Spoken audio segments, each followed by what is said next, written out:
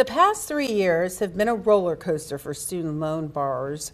The Biden administration has promised forgiveness, but now there's another legal hurdle. Sarah Wilson joins us in studio with what this means for millions of Americans. Sarah. Valerie, this is something that has been so confusing for so many students. They have so many questions, but because of what's happening in the courts, there really are not a lot of answers. Millions of student loan borrowers left in legal limbo again. It's confusing to say the least. The Department of Education announcing a pause on payments and interest for borrowers enrolled in the popular SAVE plan. This is where it gets interesting. It was based off an income-driven repayment plan stating that the Department of Education was taking overly broad authority on it so that people could literally pay $0.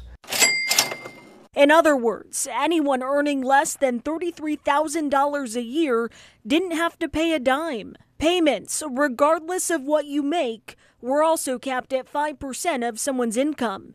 That used to be 10%. So they're saying it's unconstitutional and overbearing to taxpayers. Red states are leading the charge, partially based on a University of Pennsylvania study that estimates the SAVE plan would cost taxpayers $475 billion. Alternative path for student debt relief. But the Biden administration argues too many students are saddled with too much debt and will default. We're being as aggressive as possible. We want as much debt relief to as many students, many borrowers as quickly as possible. But based on the court case, it won't be quick. Two paths forward are the Supreme Court actually takes it up, or the Supreme Court declines to take it up and they let the lower courts battle out to see what the outcome is. And for now, financial experts like Alex Langen recommend students sit tight. If you can, I would recommend to keep paying down, at least you pay your principal down. However, if your ultimate goal is to have it forgiven, don't do anything rash.